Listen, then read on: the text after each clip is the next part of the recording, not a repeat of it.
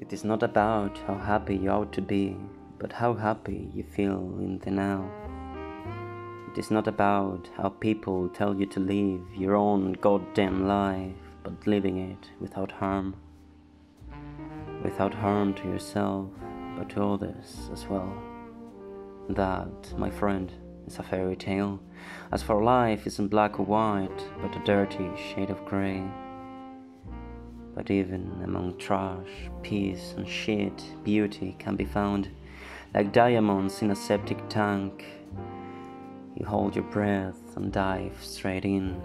You struggle, you vomit and even swallow some crap, but in the end, or in the middle, and sometimes even the start, you'll find it shine.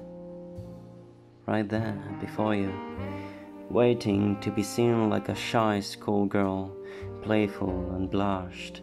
Those moments want you to extend your hand and grab them tight, to make the best out of them, to enjoy the wild ride. It might be an everyday sunrise with that special person by your side. It might be befriending that pothead on a warm summer night. It might even be just enjoying an overpriced beer in a random Parisian park.